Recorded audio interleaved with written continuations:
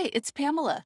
In this tutorial, we're going to use People Builder to create custom characters for a Doodly video. Hey, and welcome to the official Doodly YouTube channel. If you enjoy our content, please click the like and subscribe button below. Now let's get straight to the video. Do you want to create a custom character for your next Doodly project? Well, People Builder is the perfect tool for the job.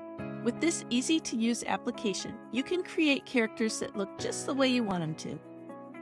Now, I have a short little script here that I want to use for the grand opening of Joe's Diner. And I'd like to use a couple of custom characters rather than Andrew and Amanda, who I have here right now. If you're not familiar with People Builder, it's made by the same company as Doodly. So you can create these characters using a simple drag and drop interface and then import them into Doodly. And what's really neat is when you import them, they have the drawing paths already in there automatically, so the hand will draw them.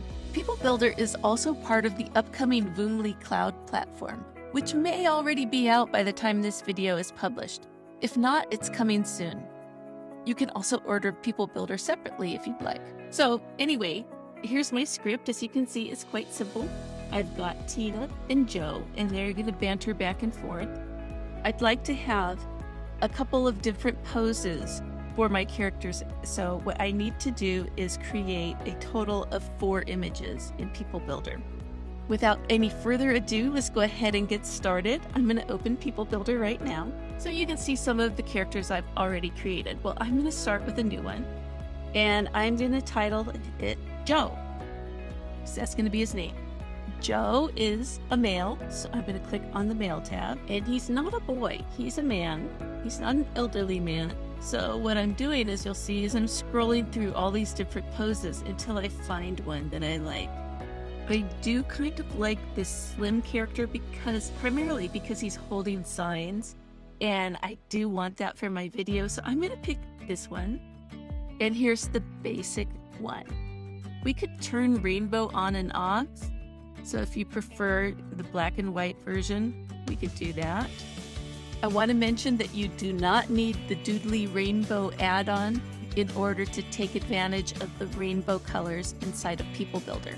So this is just a matter of preference. What do you want? Do you want the color or do you want the outline? I think today I'm going to do color. So I'm going to turn rainbow back on and replace this. Now we have a series of tabs here for the head, face, body, arms, and legs. Start with head. We could choose a different skin tone if we'd like. And hair. We can go even darker. We can just play around with it until we find the Joe character that we think we want. I'll go for this one. He's looking rather grumpy. I will change his face. I'd like him to be happy. And let's change his clothes, okay? You do that with your body, arms, and legs. So right now he's wearing a long sleeve shirt. I think we're going to put him into a short sleeve shirt. So we have this. And then on the arms, we can change the look. So now he's in like a muscle shirt. And I think that's fine. Then his legs, let's put him in jeans. So that's Joe, okay? So we want to remember his hair and clothing types because we want to do another pose. First of all, I'm going to go ahead and save him, and I'm going to export him.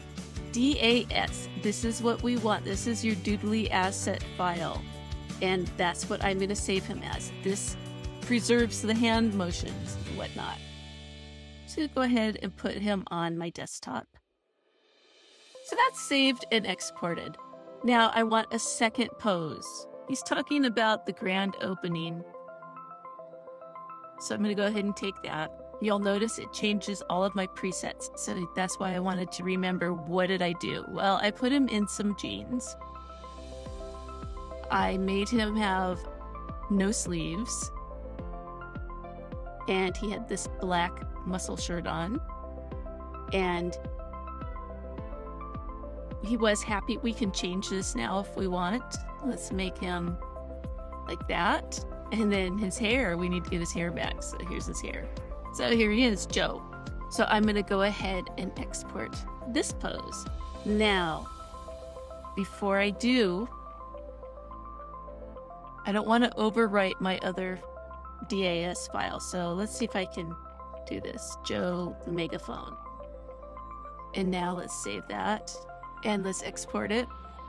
Joe megaphone.das. Okay. So Joe's done. Let's go ahead and create a new character. Let's go to female. We can change this to Tina. So let's have Tina be a plus-size woman. I like her pointing. And let's fiddle with her a little bit. I like this bun, and she needs to be happier. And maybe a little more casual. Let's see her arms. And she can wear the skirt if we'd like. Let's see what other choices we have. A long skirt. That's quite a bit more casual. Okay, I like this one, so I'm going to go with this. So again, I want to remember we've got the orange bun, orange long sleeve sweater, and black shorts. Let's go ahead and save her and export her. Let's give her another pose. How about this one? Okay, there go all of my customizations. Not a problem, because we remembered these things, right? She's got the orange bun, the orange... Oh, not that one. She did this one. And then the long sleeves, and then the black short. I'm going to go ahead and save it, and then we're going to export it. I'm going to change it to standard. And continue. I'm not too worried about the change here because I'm going to make one of them be more of a close-up than the other. I'm back in Doodly, so let's go ahead and import our DAS files. So you want to be sure you're on the Characters tab. Click the little blue plus sign. And it's my understanding that you can only do one at a time. So we will do that one at a time. So here's Tina standing. Here's our other Tina. Here's Joe with his megaphone. And just our regular Joe. All right, so now let's fiddle with these, okay? I don't want this one yet. That's going to be on scene 2, so I'm just going to delete it. And we're going to have this one on scene 2, so we're going to delete that one. We're also going to delete our Doodly characters. I'm going to flip her here. They're much larger. And then our logo is going to be on the sign. Okay, now that we have our characters in place, let's take a quick preview. You'll notice the hand draws our characters in. That's the DAS file in action. So that's pretty much it. I do want to point out one final thing though. If you go ahead and click on your character, you do get this little pencil icon. And you could change it so that it fades in rather than doing the little scribble color. This is only for the color ones. And boom, save and return. And we'll do the same for her. Pencil,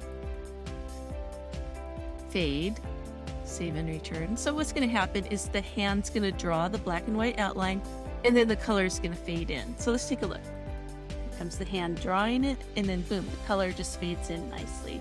And of course, I could continue building this video with my other poses. As I go along, if I decide I want additional poses, then I just go back into People Builder and I create my additional pose. I hope this gives you some ideas. Thanks for watching.